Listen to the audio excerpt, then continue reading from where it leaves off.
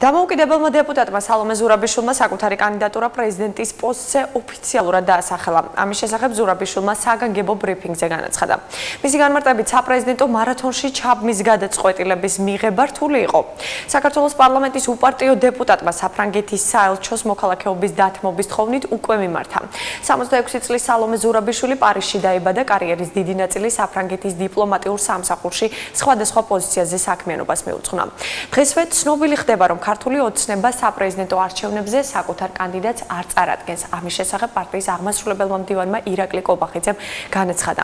როგორც მან აღნიშნა, გადაწყვეტილება საერთო თანხმობითაა მიღებული. ჯერჯერობით უცნობია, დააფინანსებს თუ არა ქართული ოცნება ზურაბიშვილის წინასაარჩევნო სამზადისს.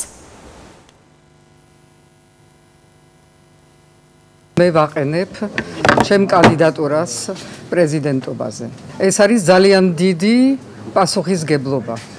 რაც არ უნდა ადამიანი ფიქრობდეს ამაზე და იცით რომ 2013 წელსაც ვფიქრობდი ამაზე, გადაწყვეტილებამდე მისვლა არის საკმაოდ მძიმე. ეს დიდი პასუხისგებლობა არ არის მხოლოდ ჩემი პასუხისგებლობა, სადღაც მე ვარ ვალდებული ჩემი წინაპრების წინაშე, რა მინდა პრეზიდენტად როცა ვიქნები, რა მინდა ამ ქვეყნისთვის.